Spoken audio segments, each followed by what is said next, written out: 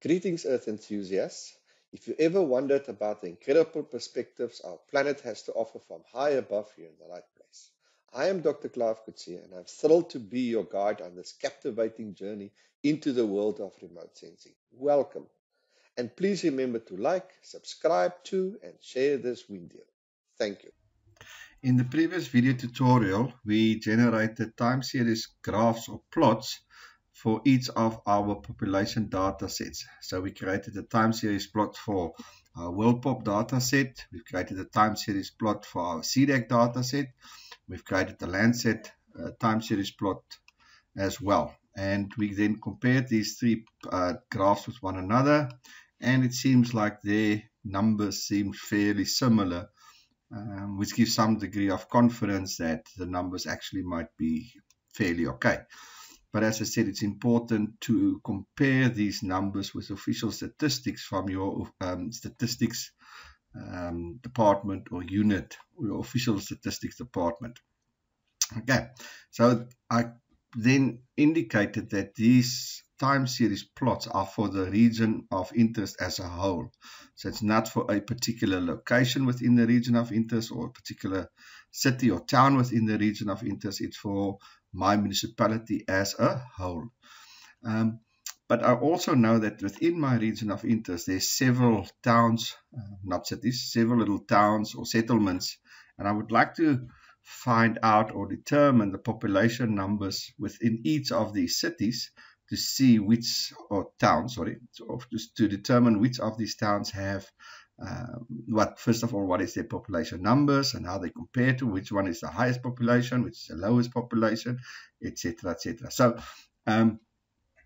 indicating in the previous video tutorial that we can generate these plots for each and every single town is indeed possible by just changing your region of interest. So for example, I know there's a town here called Veldrift, so I can go to my assets.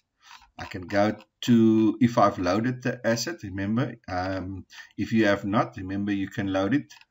If not, or if you've already loaded, like myself, I've already loaded, so I go and there's Veldrift. Okay, so that's there. I just basically click on it and it will add. So I just change this now to my region of interest and disable this one, and then I will generate these images and plots for that specific region of interest. But as I said, if I have 7, I have to do that 7 times, which may be a quite tedious process. So rather than to do that, I will create within this script, I will generate the points or the towns themselves. I will generate parameters, geographical parameters for each of these points, and then generate a time series for each of these points or towns. Okay, so yeah, so I don't want to go creating 7 ROIs. I only want to use the 1 ROI, but specify each of the towns within my region of interest. Okay, so let's just go out there. Okay, so let's just go to the particular script. Okay, so first point is on, let me just make it a little bit bigger so that it shows a little bit more clearly. Okay, let's make it a bit bigger. Okay, so remember we concluded in our previous video tutorial with the normal time series script and plotting that time series. Okay, so now we want to create this. Okay, let's just make it bigger. So this is the different towns. Okay, there's 1, 2, 3, 4, 5, 6, 7 of them. Veldrift, Pakketberg, Portal, Unica, Aurora, Toscaspers, Redlands. They're fairly small little towns. They're not, you know, massive cities like Cape Town or Joburg. They're basically fairly rural-based settlements and towns. So that's a 7 that I know that's located within my region of interest. In your region of interest, it might be just a 1, or maybe more. That's up there, I don't know. Okay, so what we're going to create is in 5-year intervals. You'll see there's 5 years. That's 2000, 2005, 2010, 2015, and 2020. So it will, and the reason why they give it in 5-year intervals is because the CDAC time series is in 5-year intervals. Okay, so if all of them were 1 year intervals, then they would generate it in 1 year intervals. And obviously, because 2 of the data sets only go to 2020, it then doesn't include the 2022 for, yeah. So this is only for world pop. Sorry, I should have indicated this graph is only for world pop. Okay, so it's not for the 3 data sets per se. It's only for world pop, and it gives it in 5 year intervals: 2000, 2005, etc., etc. So this is ultimately what we want to create. Remember, you can also download it and export it to your Excel, etc., etc. Okay, so this is what we want to generate. Okay, so first point of call is we need to identify our towns. Okay, so I know where the towns are because, as I said, I stay in this particular area. So let's just unselect all these images. Okay, so there's my, let's just make this bigger. So there's my region of interest. You can see there's a town Veldhof there. There's Aurora 2, Redlinge 3, Eendeker 4, Pakketberg 5, Porterville 6, and which one did I? Dwarskerspers lies here 7. So there's a 7 town. So 1, there's Dwarskerspers is 2 there, Redlinge is 3, 4, 5, 6, and 7. So that's the towns that I want to generate population data with for the population statistics for time series. Okay, so first thing, I'm going to create a feature collections. Okay, so I'm calling it cities. You can call it towns, settlements. Again, that's up to you. Okay, so I'm going to create a feature collection, and this feature collection will be the sum of these 7 towns, or will be a collection of these 7 towns. Okay, so that's going to be my feature collection. Remember, image collection is the images that is in each data set, and this will be a feature collection, which is geographical locations. Okay, so I'm going to feature collection, and I'm going to create a geometry point. Remember, you can also create a rectangle there, or you can create a circle there, whatever. We're just going to create a point. But again, that's up to you. You can decide what you want to create. And there's the coordinates for that point, and I'm giving it a name, Veldhof. Okay, so how do I do that? I go into my town itself. Let's just open the satellite and select the ROI itself. So there's the town. So I select a point. So I go to my add marker, this one here, and I go to try to be in the middle as possible. Okay, and I'll tell you why I'm going to be in the middle. So let's say somewhere here. That seems to be, let's have a look. So this is a town. Let's have a look. This seems to be in the middle, somewhere in the middle. Okay. So I locate a marker there, a geographical location, or a centroid. I do that there. Okay. So now I go to my geometry, and it will be in my geometry. It will be located. This is my 8th one. And I just opened the coordinates, and this is the 8th one. I copy and paste it. And I would then, let's say, replace this or copy that in there, and I'd simply just paste it. And there is that specific town now, or that specific geographical location loaded in my feature. Okay. And you do the same. So you go to all the other locations, you use your point. And so, for example, I would go to Dwarskerspers. You see, there's my point located there. I can edit it, I can move it, etc., etc. I can give it, yeah. So there's 8 points currently within that feature, okay, which is the 7, and I just added that point just as a demonstration. Okay, so let's delete the first one because let's delete that one. No, I can't delete it. I can only delete it here.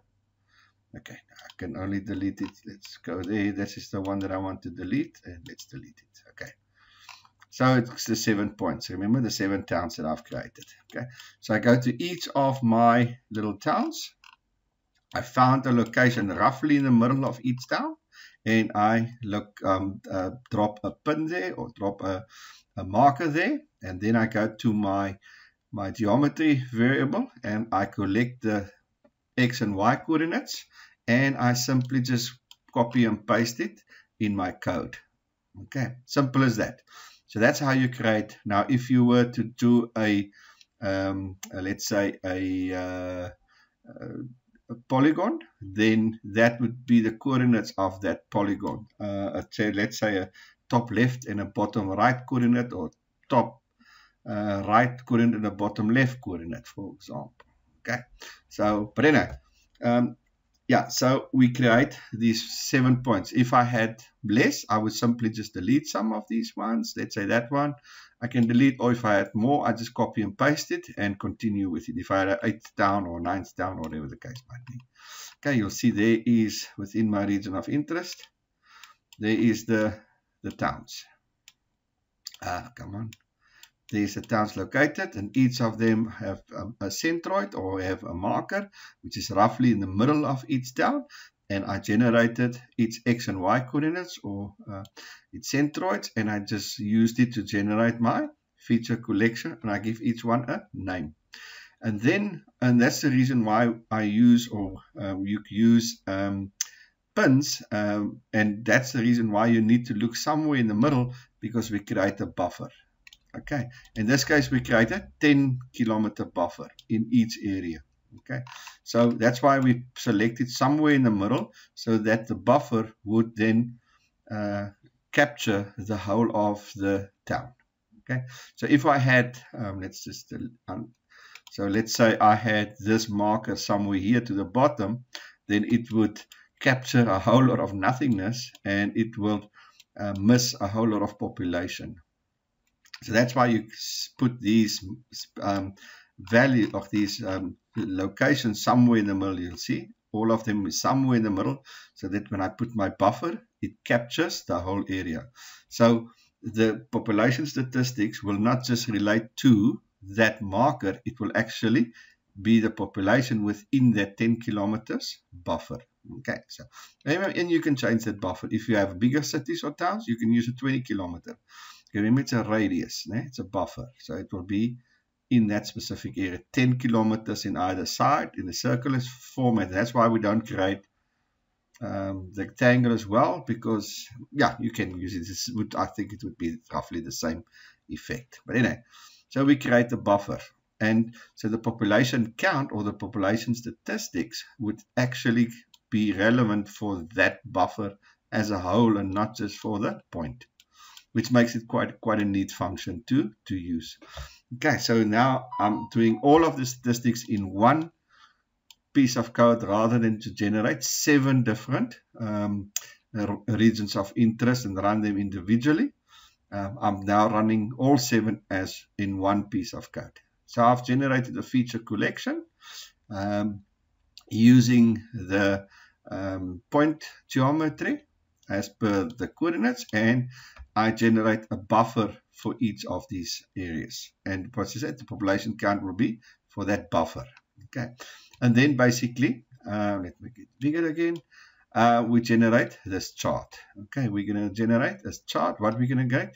We're going to use the image collection. Okay, remember the image collection is all that collection of individual images. In this case, I'm using the world pop. Okay, but you can use any of the other 3. We can do that. My regions would be the cities, or it will generate then the population statistics for each of the cities. It will generate the sum, and we will just give it a name, and that is just semantics regarding the graph itself. It will have a title, etc. Okay, so that is generating the graph itself, and that is generating the feature collection. So I'm working with a feature collection and an image collection, and I'm merging the 2 collections, and that's giving me this specific statistic. Okay, so let's make it bigger. Okay, so remember, we can, by using this little export button or bigger button, we can generate a chart like this, and as I said, we can download this as a CSV file. You can download it in any of your folders for further use. Okay, so from here you can clearly see that the town of Piketberg have the highest population. You see there, 19,000, 22, almost 23,000, etc. And I said it's in 5-year intervals. The town with the smallest population is Aurora. You can see there. And you can see each population have basically stayed the same. Let's have a look at there. Little 3,400, 1,000. Let's say again. 1,065. 1,000 is about a couple of hundred increase. Again, 200 increase. Okay. Yeah, so it seems like it's about a 150 to 200 increase per year, but it's still small. If we look at second biggest would be Riedelinghuis, 1,3, 1,5, 1,7, 2, and 2,3. That's what I'm saying. They're very, very small. The three major urban settlements within our region of interest is the town of Veldrif, town of Piketberg, and Portwell. That's the three major ones. And you can see the relationship between them have stayed fairly constant, although it seems like the population in Piketberg have expanded faster than the population in these other three locations. In fact, it seems like the population in Aurora has sort of plateaued and have stayed fairly constant over the last number of years. Okay, so yeah, so we can generate now a time series plot for each of my areas. And let's say if I make this a 20 square kilometers, remember now it will capture a wider population. If there's population that we've missed with the 10 kilometers, we can now do a 20 kilometers, and that could potentially include those populations that we've missed. So let's run it again and see what that results looks like. Let's have a look and see. It will generate now. Now, as I said, fortunately, all of these data sets, these statistics that we've generated can be exported, and you can use it in an Excel or wherever you want to call it. Okay, so that's 20 kilometers. Now you can see there's a big difference. Okay, populations have increased, but you can see there's a much closer number between Veldrif and Piketberg. But now you have to be careful for double counting, because there's towns that's very close to one another. So by expanding your radius to 20 kilometers, you might be double counting towns. And that's why the numbers may appear much bigger than if you had the 10 kilometers. So just be careful that you don't double count because of this distance, because I said there's certain towns that's very close to one another. Okay, so that seems to indicate Portwell 44,000, Piketberg 58. That seems way too much. Doesn't there's not 55,000, so this may include Doskerspos and these places in terms of double counting, and St. Helena Bay. So this number could be about 3 towns because of the 20 kilometer radius. Okay, so 20 kilometers might be a little bit over the top. Let's say we want to use a different data set. So let's say we want to use, let's say, the Landscan data set. Okay, so remember its band is B1. So I simply just replace the image collection with the new one with the Landsat unique identifier. Let's see if I need to, and I simply just run. Okay, I've made okay, so let's have a look and see if it works or not. Let's have a look and see. It's busy generating the chart. There we go. Remember that 2001 year, which is the anomaly which actually should delete. It actually shows, you can see the Veldrif being the highest. Okay, but it's still 20 kilometers. So we actually need to make it 10 kilometers simply for the double counting, because that's can't be correct. That Veldrif has more than Piketberg. Let's run it again. and it should display now. So that's the beauty of these scripts. You can just, or codes, you can just simply change the parameters and it will give you, yeah, so here clearly it shows that again, Piketberg, higher population than Veldrift, which is correct, although the two seems to be, now this is quite different to the previous one, not just in absolute but also the closeness, but it still suggests that the three major towns is Veldrift, Piketberg, Portable. The other three are very, very small. And I said, this 2000 is an anomaly. Remember, we showed it in that graph. Okay, so that is that. Okay, so there's the graph, and I said you can export it to Excel for further work in Excel if you so choose to. Okay, so that's a neat way of generating the statistics in one go for the 7 towns. I said if you have more or less, you just add them or subtract them here. You can change the buffer to either expand the population reach or the count reach, or you can decrease it. That's totally up to you. And then you can play around with the settings of the graph to make it nicer, prettier, change the names, whatever you want to do with that. So that's quite a neat way of generating the statistics the population statistics, time series statistics per town within my region of interest, rather than to run the code 7 times for each region of interest, which obviously you could do. Most probably would be a bit more accurate because you don't have to play around with the radiuses, but that's again up to you. Intuitively, there shouldn't be too much of a difference. Okay, well, thanks.